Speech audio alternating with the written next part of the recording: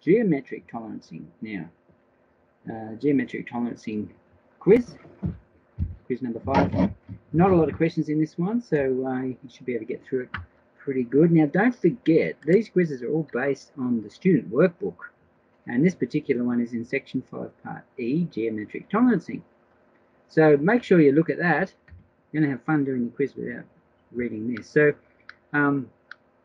the geometric tolerancing is making sure things are accurate other than dimensions. So you might, dimensions, for example, the diameter of a shaft has to be accurate, and we looked at fits and tolerances, particularly a shaft and a hole, and how accurate those dimensions need to be.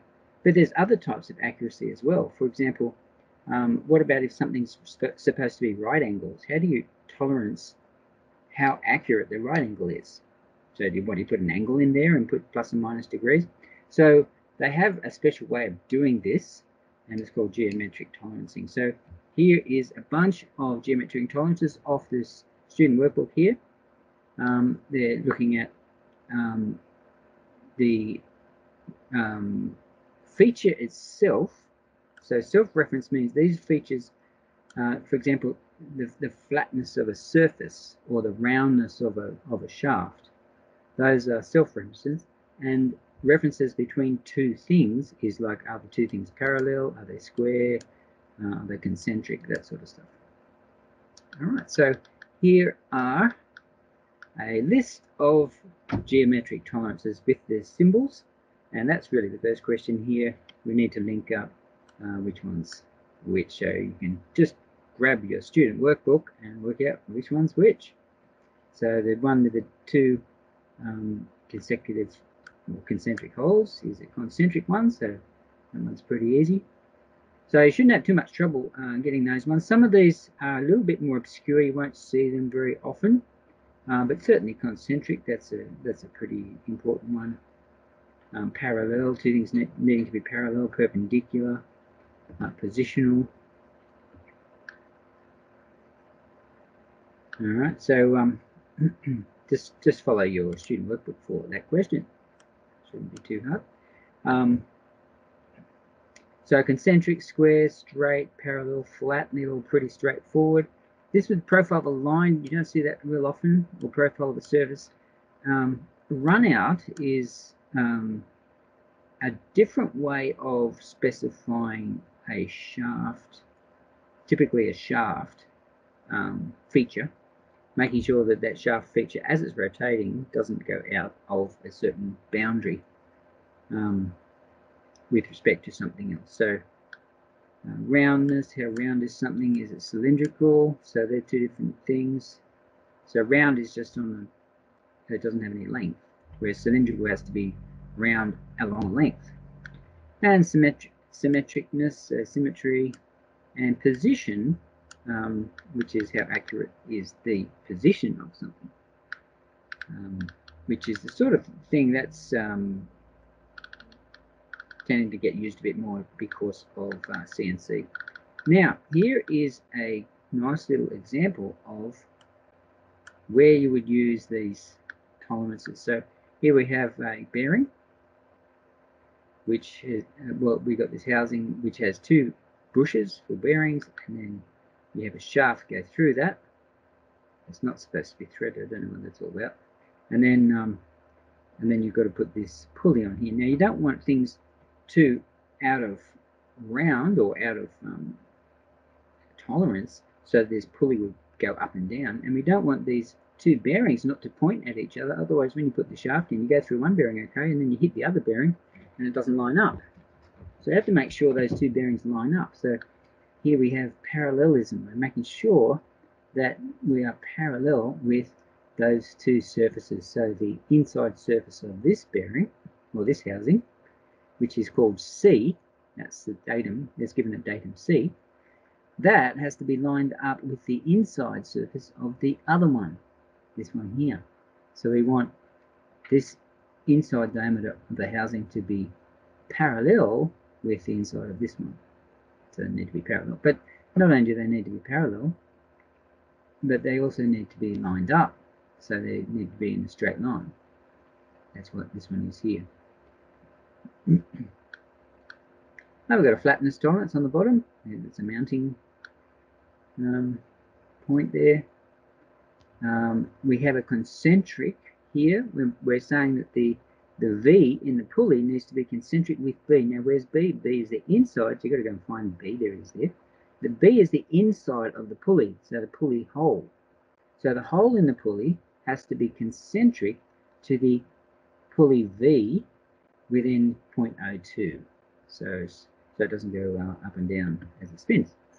And squareness, which is surface A, needs to be square with this. That's also pointing at diameter here. That's basically how it works. You're looking at some of them, like flatness, is just a self. It's just not referenced to something else. So it's saying that as you measure this entire flat area, it's now not allowed to go up or down by more than 0.02. That's what flatness means.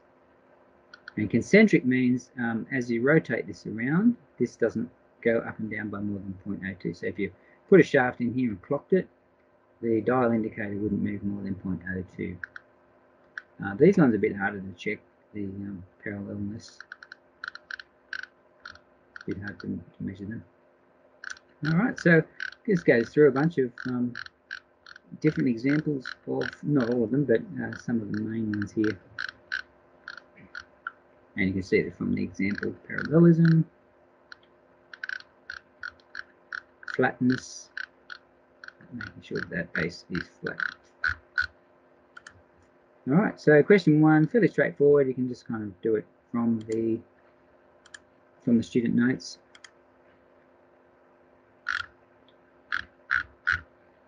Which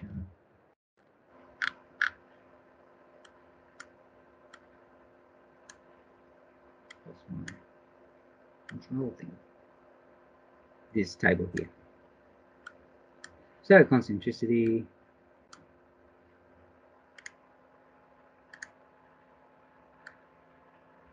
Some of these are pretty straightforward. Parallel, that's going to be that one. Square. Square. Perpendicularity. Angularity. See, you can do some of these off the top of your head. That's flatness there. Cylindricity. Position. And you can look the rest up. And geometric tolerancing. The geometric tolerancing for a V pulley, choose the correct answers below. So what is true here? Let's have a look.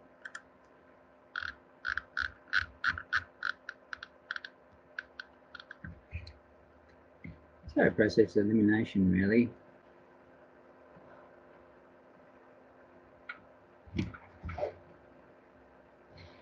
Concentricity is more sensitive than perpendicularity. All right, so concentricity is 0.02, 0.02, and perpendicularity is 0.2. Yeah, that's true. So that's correct. That's the true one. Concentricity must be within 0.2. Concentricity, no, that's not right. Surface A must be flat to within 0.2 millimeters. Surface A, no, it's not flat. It's perpendicular. That's wrong. Surface A must be perpendicular to surface B. Surface A is this one. No, this is surface A, this end of the pulley. Must be perpendicular with surface B is this cylinder in here. That's the surface B in here. This cylindrical hole. So surface B is the hole. So surface A, which is the end of the pulley, has to be within 0.2 millimeters perpendicular. Yes, that's exactly what that says. Perpendicular within 0.2. Yep. The squareness tolerance says the hole must be a square shape. Well, obviously that ain't true. All right, so that's what we have for our answers here on this next one. All right, moving on to, not going to do multiple choice, that's just silly. Moving on to this next question.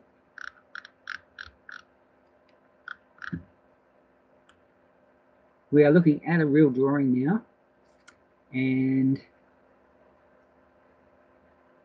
we're going to choose the correct values for each one. So the perpendicularity, big word, of surface A to surface C. All right, well, where's A? So this is surface A here. All right, there's that A.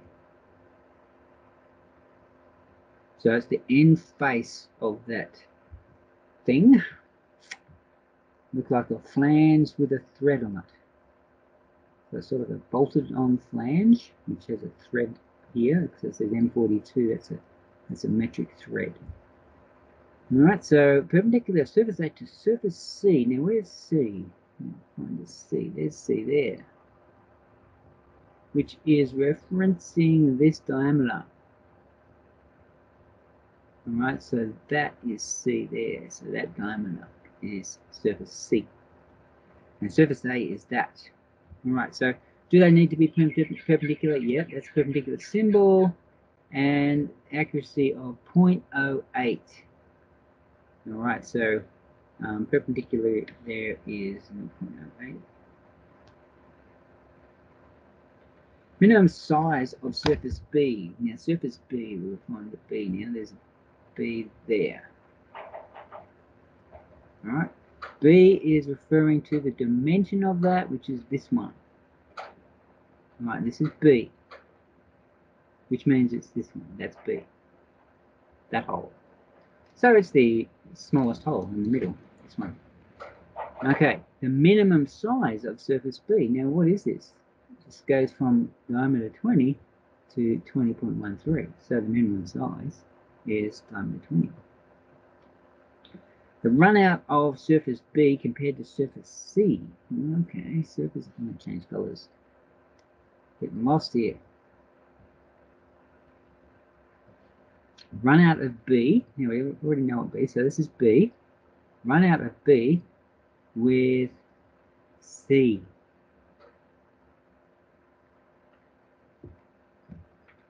Here's surface C. Surface C is this one. So that's C. So that and this B need to be within a certain rotational limit. So it's not allowed to go up and down while it's spinning. We don't want these to wobbly while it's spinning, because this is fixed to something probably. This is probably where it's attached to a shaft or something, and then this might attach to something else. Maybe a bearing goes in here. So we don't want this to be wobbling when it's supposed to be staying straight. So that's why there has a run out limit on it. The run out between B and C, so this would be this is our run out symbol. So that's 0.06. So 60 microns, so not a lot. Maximum diameter of surface C.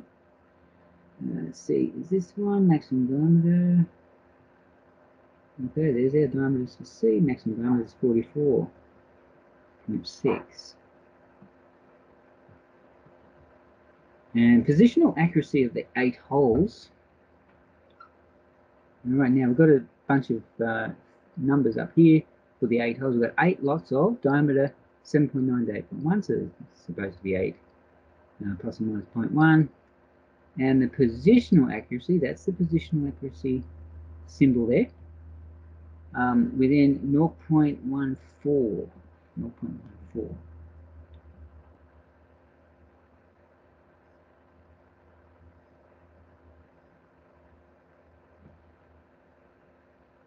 And the flatness of surface A, there's A, and there's flatness tolerance on there. 0.02. Let's see how we go.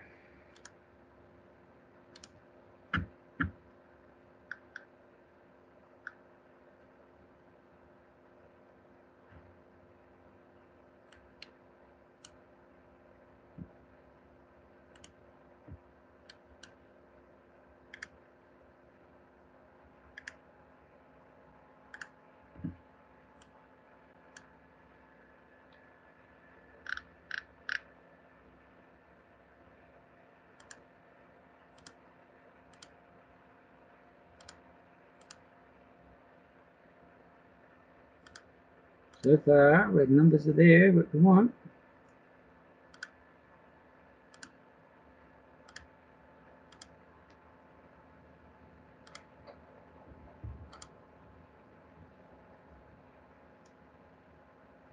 Look at that. Ready. All right, next question. Another drawing, kind of a similar part. It's not exactly the same, but it's close. We don't know exactly how many holes there are here. And the tolerances this time are given as fit tolerances. See these H's and H6, H8, right? They're all hole, shaft hole tolerances. So diameter of surface A and the run-out tolerance on the 50 mil. So diameter of surface A, so there's surface A here. Let's get back to red. So surface A is this one. Right, diameter of surface A. So there's my dimension A. Of course, I could have been told if it's nominally 40, right? But that doesn't mean it's exactly 40 though. Nominal diameter 40. But that's actually H8. So you'd have to go back to your fits and tolerances table, hole-based fits chart, and look up what the actual dimensions for that 40 is. Is it 40 plus 40? It's going to be plus. It'll be minimum 40 and maximum 40 point something. And the run-out tolerance of the 50 mil shaft compared to surface A. So looking for a run-out, there's only one geometric tolerance in here, which is this run-out. So the run-out tolerance of the 50 mil, yes, that's the 50 mil. It's pointing to the same one. That's the 50 mil. Yep, that's definitely the right one. Compared to surface A, so it's relative to this thing. So very similar to the last part. This, whatever that's mounting onto, has to have a has to be concentric enough. Well, actually, it's not concentric; it's run out to this surface so that it doesn't wobble. Basically, you don't want a bearing to be off center. That's very annoying. Yeah, assuming that's a bearing in there. Right, run out tolerance would be 0.05. Fairly easy question, this one. Number 4.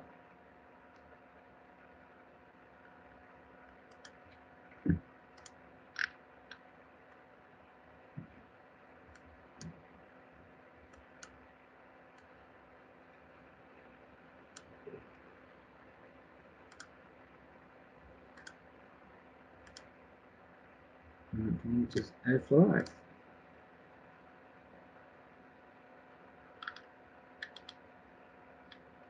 Yep, that's working. Next question. Here's a shaft drawing. This comes out of your workbook. Same drawing, just being compressed up a bit. Now, with this drawing, a couple of tricks to it. One is that it is a set of drawings, actually. So there is a bunch of parts that have a different dimension A, which is these ones here.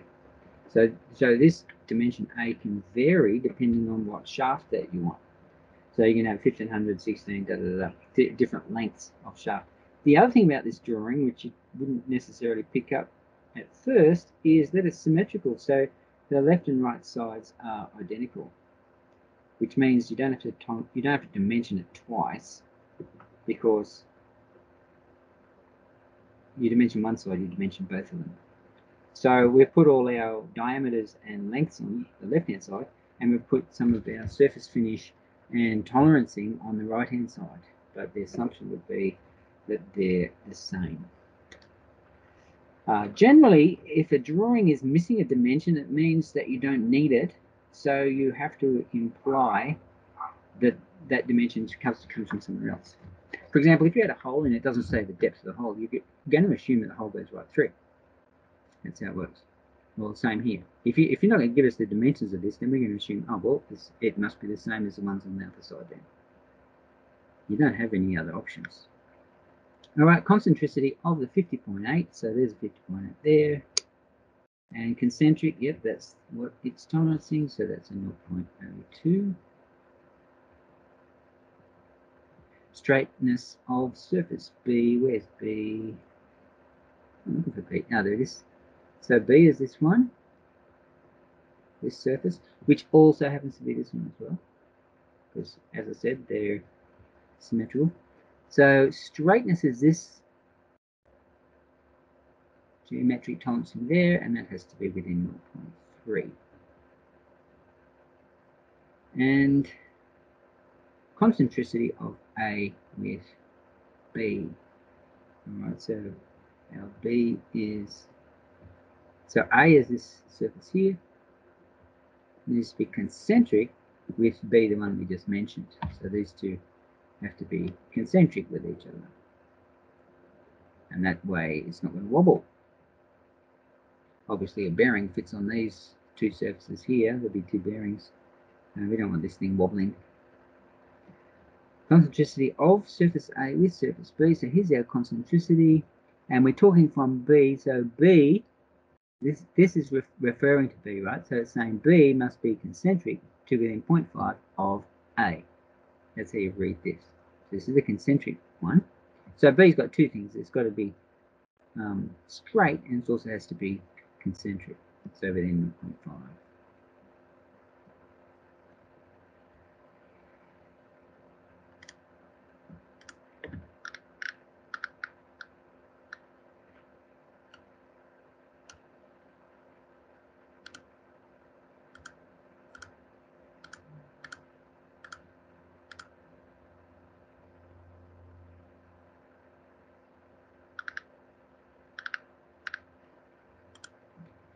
Yep, so good.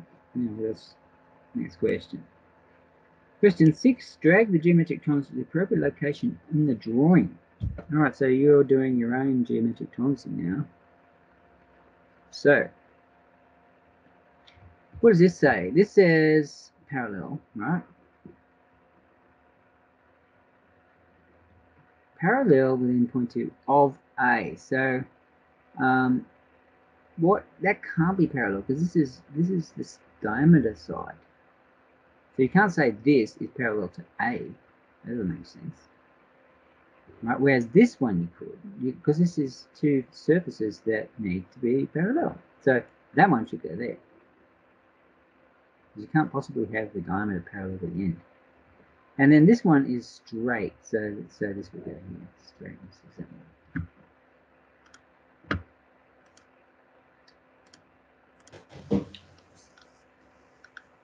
So we can't possibly put that there because, of course, you can't have the diameter parallel with the end. It has to be there.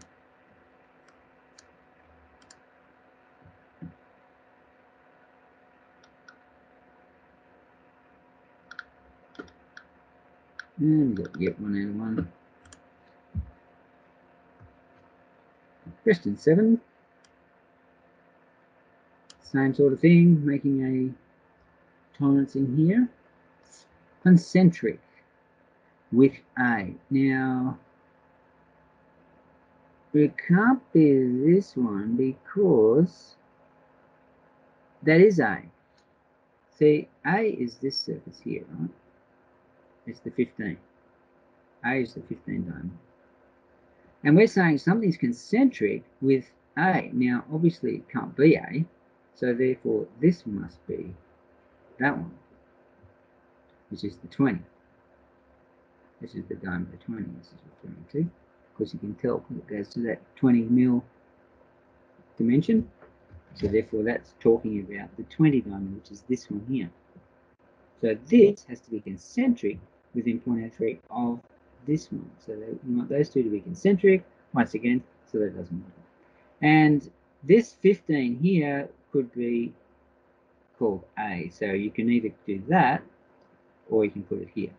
Now, of course, you're not going to do it twice, but if you put it here, it's not a contradiction. It's still true. It's just that you did it twice.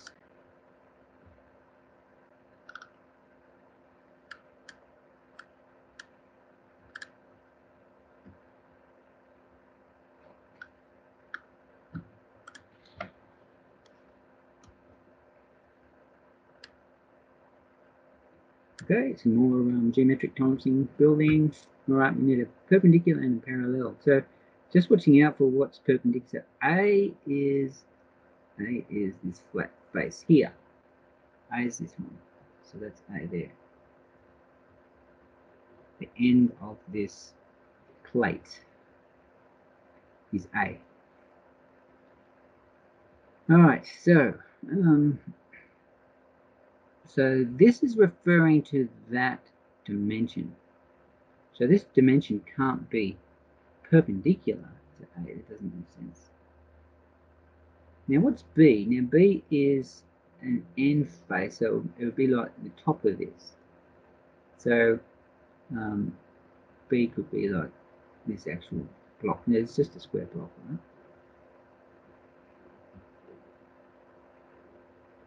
And the end face is A, and the big face is B. So what could be parallel? So if B is the top face, that, then if I'm doing the underside of this, underneath, which is what this is the underside, then yeah, they can be parallel. So that would be that one.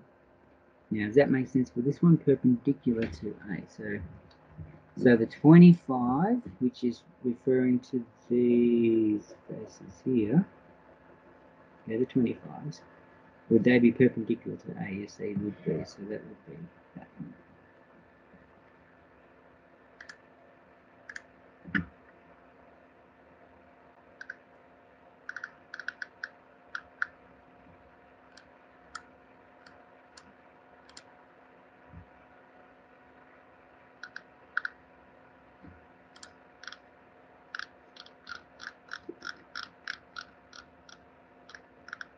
Right, now this time we're actually building a geometric tolerance.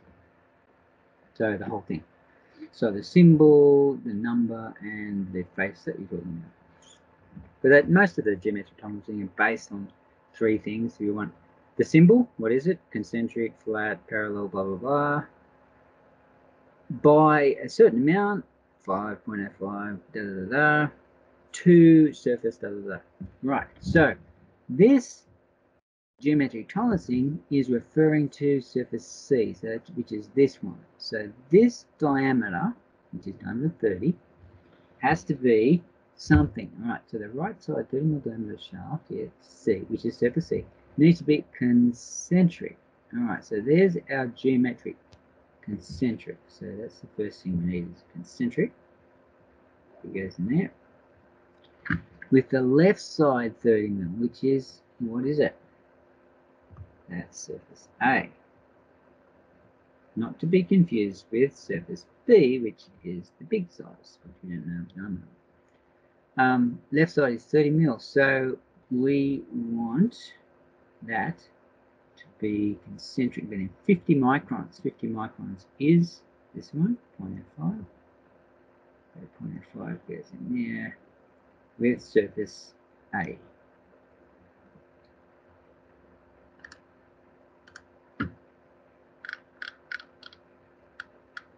So concentric 0.05 with surface A.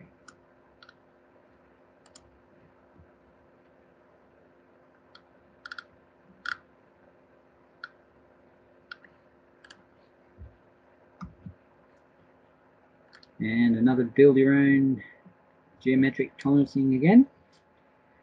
All right, geometric tolerancing for, okay, what's it say this time?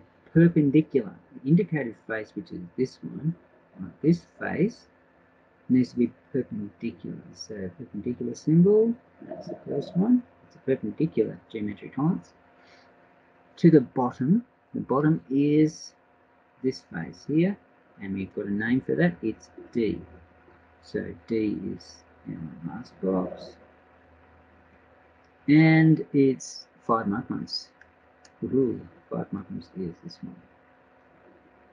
0.005 is the amount.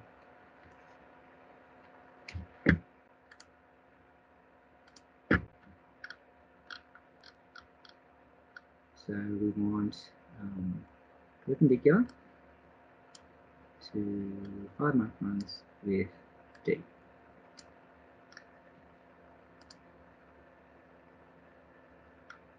Good, that's it.